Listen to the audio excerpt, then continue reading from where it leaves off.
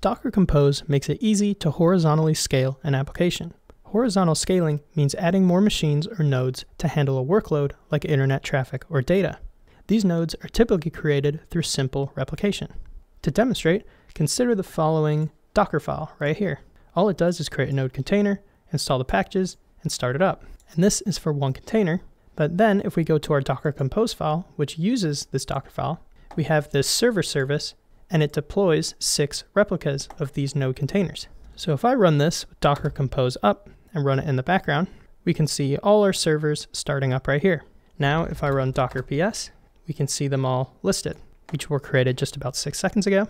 And in front of these, I have an Nginx load balancer, which will distribute the requests among these servers. But that's just how easy it is to spin up multiple replicas with Docker Compose.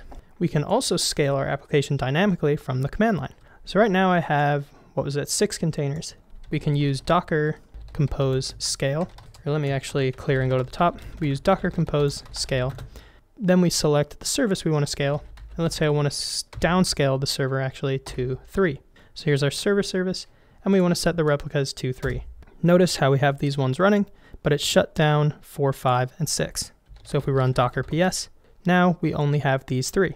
And then say the traffic increases on our website, so we want to increase this again. Let's set it to 5 this time. Now we've started 2 extra servers. And if we run Docker PS, we have 5 of them running right here.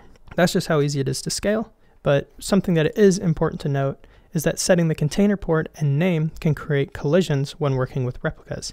So note here how the name of the containers are all different. So my project, server 5, server 3, all that. This is done automatically by Docker Compose, which basically names it after the project. So if you set, say for example, container name like I am right here with Nginx, if you do that in here, you'll get collisions. And same with port mappings because they'll all be inside the Docker network. But I'm actually going to make a video on how to build this whole thing from scratch if you're interested, so subscribe. If you like content like this, check out my course in the description. They're pretty cool. Besides that, take it easy. Thank you for making it to this part of the video. Alrighty, peace.